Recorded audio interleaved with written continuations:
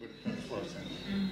Okay, then as we move into the 80s and the economic downturn, there's a tradition in Guyanese music, particularly out of the African heritage, which is the praise song and the blame song. So if Guy Mine was an example of the praise song, here is Rebel, the past master of the blame song.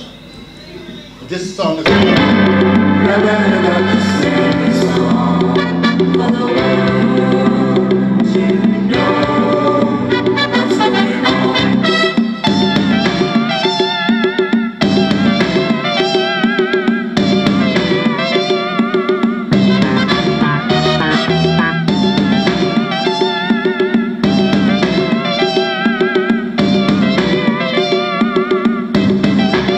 didn't want to sing, but them boys no more.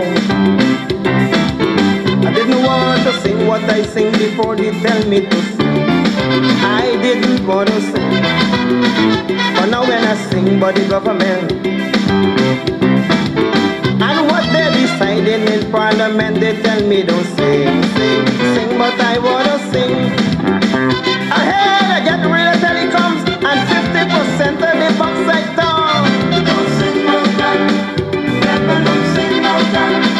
I heard you say Boca's coming back because Kaisuko going down flat. Don't sing about that, never don't sing about that.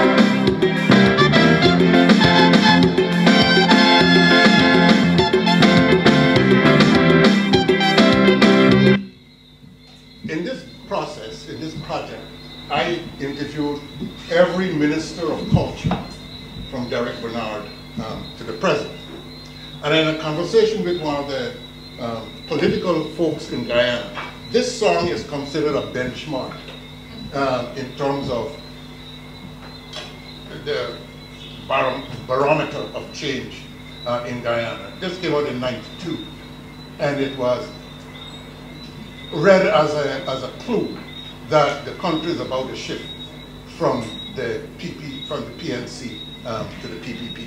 If that is a fact, I don't have that data. But within some communities, this song is seen as a benchmark, an indicator of national frustration.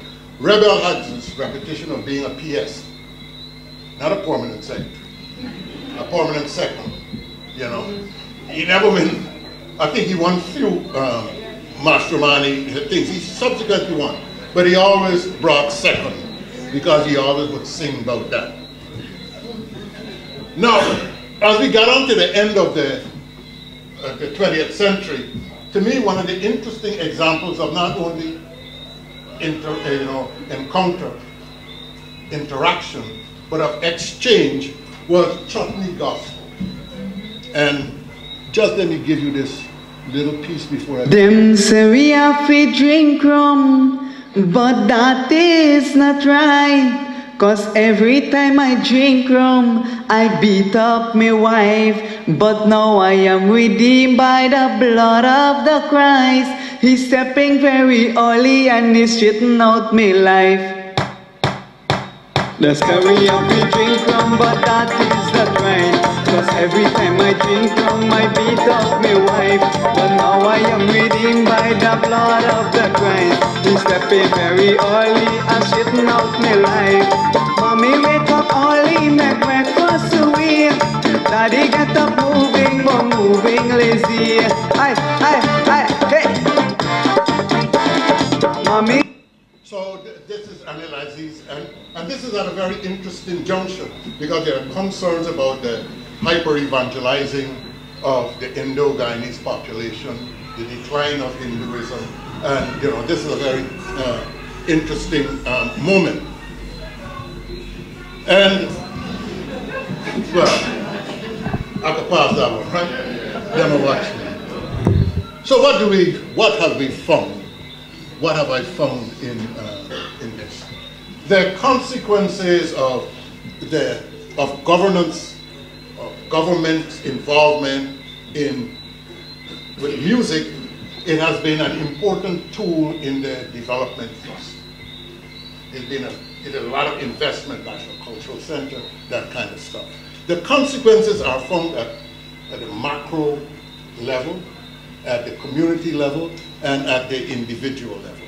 At the macro social level, music has helped to give Guyana a sense of identity. The steel band diplomacy of the Chronicle Atlantic Symphony, the diaspora musicians overseas, the work of Dave Martin that, you know, he never hides his Guyaneseness. Eddie Grant's work on the world stage. The macro level, it has given Guyanese a sense of identity. You know, music, you could brand yourself with that. You may not like it, all of it, but it has that kind of consequence. At the macro level, it has been a document, a record of our life, our aspirations, our hopes, our frustrations, and our goals. At the community level, music has given community pride.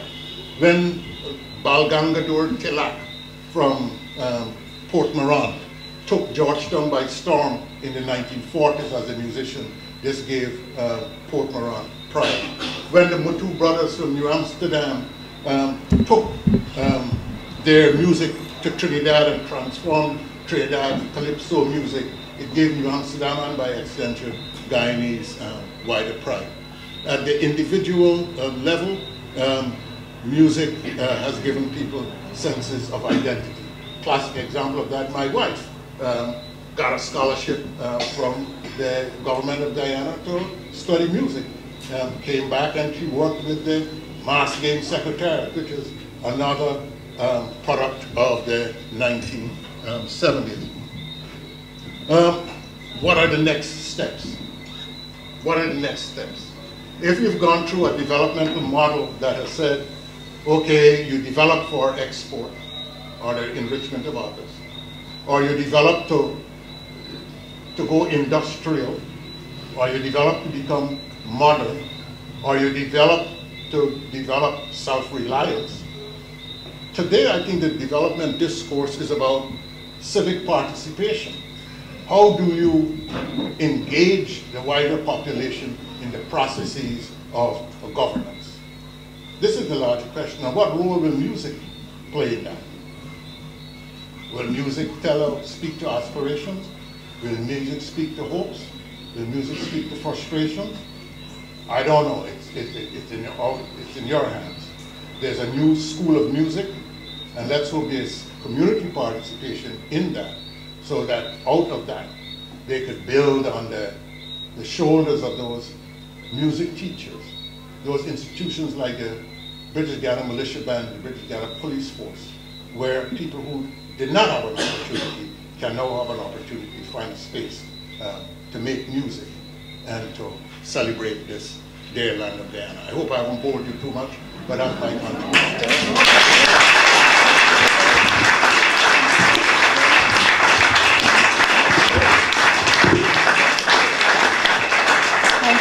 Thank you very much, Professor Cambridge. That was a sterling tour of the musical history of Guyana.